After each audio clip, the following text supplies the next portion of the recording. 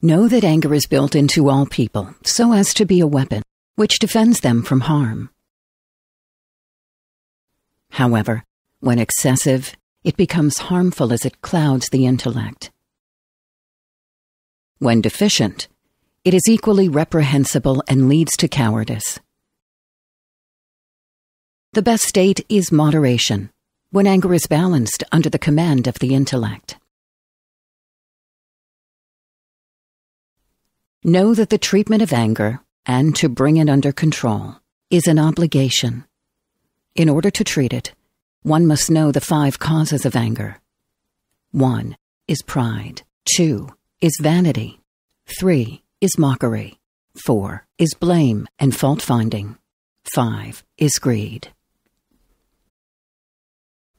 Treatment is a combination of knowledge and action, theoretical and practical. The theoretical treatment is to know that there is spiritual reward in suppressing anger. The practical treatment is to say, I seek refuge with God from the accursed Satan. If you were angered while standing, you should sit. If you were already sitting, you should lay on the ground. If you are still not calmed, you should purify yourself with cold water. Anger comes from the devil, and its nature is fire, so extinguish anger with water. Know that people are in different classes. One class is both hard to anger and hard to please. Another is easily angered and easily pleased. The worst people are those who are easily angered and difficult to please. And the best people are hard to anger and easy to please. Know that blessed character occurs when one swallows their anger by choice. However, if anger is suppressed by weakness in character, it ferments and becomes hatred. Therefore, hatred is the offspring of anger, and from it grandchildren are born, among which are violence, malicious joy, or schadenfreude, rejoicing in others' misfortune,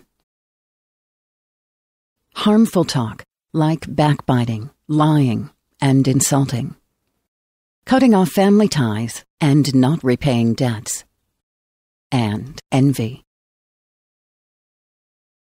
Know that envy is the dislike of another's blessing and the desire for that blessing to disappear. However, if you simply desire to have that blessing for yourself, but do not wish for the other person to lose it, and do not dislike that the other person have it, it is not envy, but competition, and can be praiseworthy. Know that the remedy for envy also starts with the theoretical treatment. Understand that envy harms you and benefits the envied person.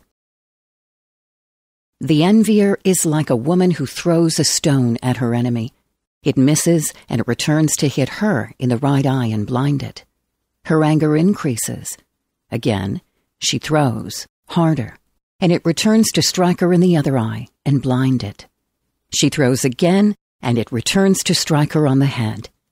She does this while her enemy is unharmed, and who sees her and laughs. The practical remedy is to root out the causes of envy from one's heart.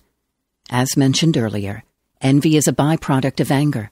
So to remove envy from one's heart, one must address the cause of anger, whether it be pride, vanity, or any combination of causes. Know that there is no greater intimacy with God than doing good to the person who does evil to you. If that is too difficult, then at least forgive, for the virtue of forgiveness is great.